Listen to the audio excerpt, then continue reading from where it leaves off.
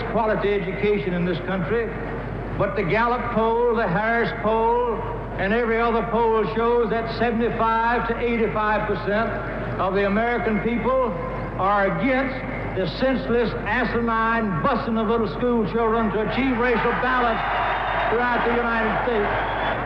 I can tell you that any party that doesn't confront this issue and confront it in the right manner is going to be in jeopardy as far as success is concerned this coming November.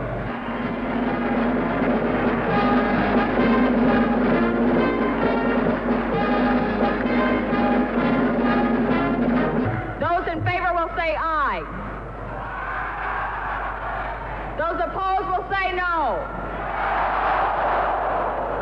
The noes have it